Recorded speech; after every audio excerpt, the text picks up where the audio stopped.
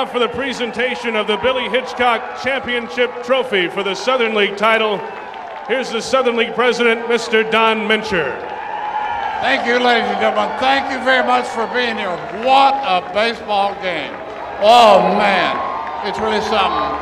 For the 2010, for the second year in a row, I'd like to present the Southern League Championship Trophy to Mr. Peter Bregan Jr. and Mr. Tim Leeper, if you will come out and accept the trophy. Tim, on behalf, I'd like to present this to you.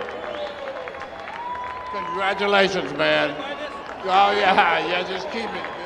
Wait a minute. While I've got this, I would like to announce, please,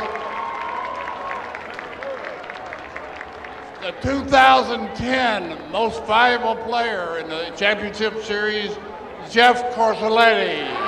Congratulations to the Jacksonville Suns.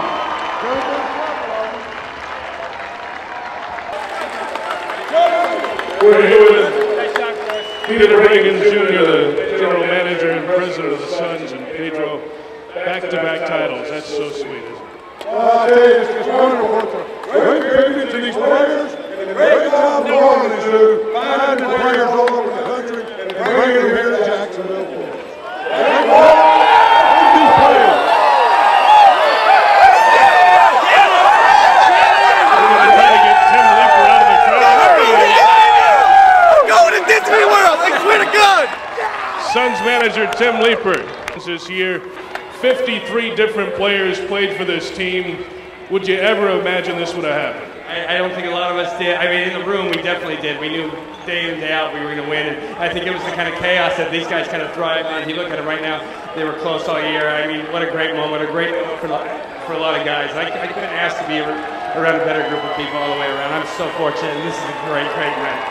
The pitching in this series was second to none. Tonight was about the same thing from Jose Rosario and the bullpen again, but boy, pitching really was dominant this entire season. And everybody stepped up when they had to, and it's funny, it was kind of the unsung guys. I mean, everybody came in expecting, Tommy with the 16 wins and Eli with the ERA championship. Those are the guys that are really going to do it. But it's these guys, Rosario and Hand through yesterday, and Sandy Rosario closing it out for us. I mean, these guys, everybody stepped up. And when you win these, they don't so hand these things out. They make you earn them, and these guys stepped up there.